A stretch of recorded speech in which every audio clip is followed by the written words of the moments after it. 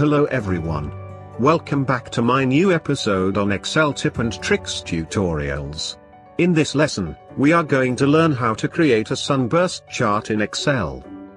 The Sunburst chart is a built-in chart type in Excel 2016 and beyond versions. A Sunburst chart is used to display hierarchical data in a circular format where each level of the hierarchy is represented as a ring. The Sunburst chart is a nice way of presenting relational data sets together in a compact form. This chart type is very strong in summarizing data but can be a little hard to read. Nevertheless, it looks pretty. That's why I am going to show you how to make an Excel Sunburst chart. The Sunburst chart is basically a stacked pie chart. It is created by stacking the necessary amount of pie charts on top of each other. But there is a couple of tricks to do in order to make a decent one. As an example, I am going to visualize a project team for a manufacturing company. Here are the steps for creating an Excel Sunburst chart for visualizing project teams. This is our project team data. It is not very useful in this state. So we need to make some arrangements to make it suitable for a Sunburst chart. Let's start to make some arrangement, such that we can create the required chart easily. The purpose of this chart is to categorize the level of the hierarchy. Thus we can represent is the level of hierarchy from the inner ring to the outer ring. Each segment of the ring will be represented by the sizes of each team member. Here is the arranged version of the same data. I made 3 groups from this data as a project manager, groups and team members. I assigned identical values to each team member to be able to plot them as visible data series. This size is in any other format such as sales value, monthly income or any other numerically represented data. Next, I will take the sum of the total members from each division. For this, I will use the SUMIF function. You may check my previous tutorial about the SUMIF function from the suggested video above.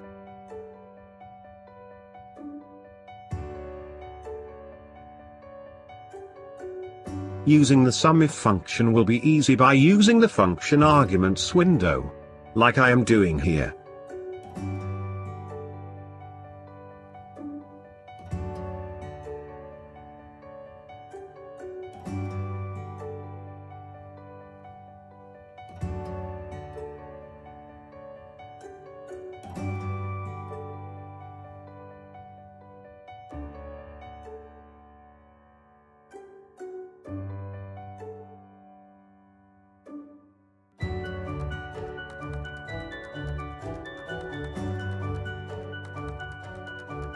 Now you can see the total sizes of the production planning team are 70.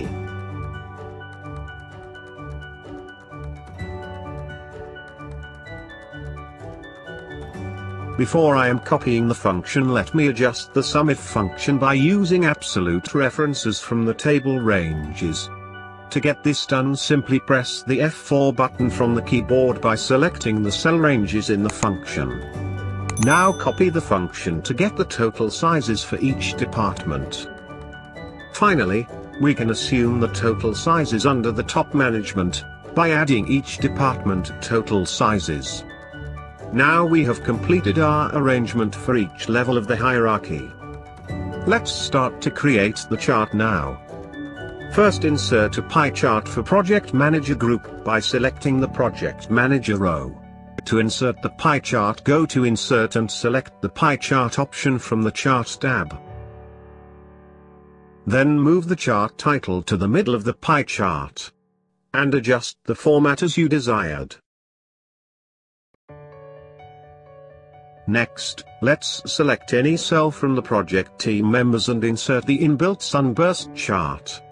To insert the Sunburst chart, go to Insert and click All Chart Options. From the Insert Chart window, go to All Charts and choose the Sunburst chart.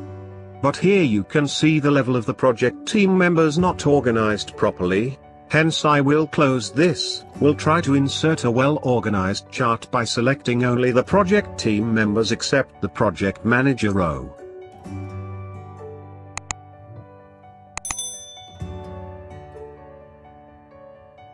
Now you can see the well-organized Sunburst chart.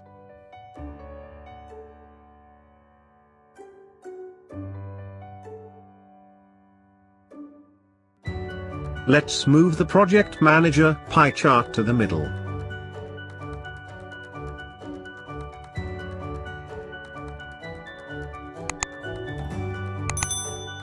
I will do some adjustments from the pie chart I have created so it will be visible properly with the constructed Sunburst chart. Then rename the chart based on the series of data. And we have done for today. Hope you have learned and enjoyed watching this video. See you next week.